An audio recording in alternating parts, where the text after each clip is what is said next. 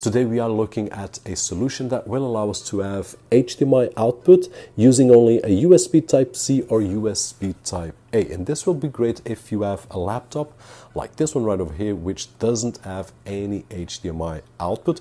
Of course, it will work with desktops as well, but it will be more common on laptops. It has two HDMI outputs. One will go at 4K 30 Hz maximum and the other one at 1080 60 Hz maximum. It will work with Windows or macOS, and of course the performance will depend on the device that we are using. It's really easy to set up. We just need to unbox it. We will find the adapter and also the user guide, which it's easy to follow. We just need to install the drivers from Silicon Motion, and once we have the drivers installed, we can just connect the displays, and basically that is it. In this particular case, we have a laptop. It has about 6 or 7 years, an i5 CPU, dual core, and it's working great. As we can see right over here, at this moment we are duplicating the both screens, and I do not notice that lag, and we will do a test that I will show you a little bit better.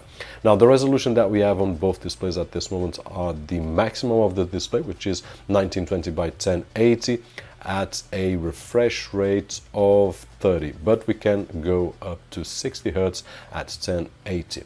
But if we want, we can also increase the extend. Actually, we can change to extend display, which is, in my opinion, the best way possible to use, because we get two screens, and at this moment it's at 1080 on the laptop display. But if we change to this display, we already have 4K right over here, and if we go to the advanced settings, we have 30 Hz, which is the maximum of the 4K. So this will be the maximum that we can have.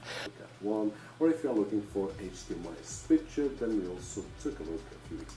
Synchronization is perfect, no issues whatsoever that I can detect.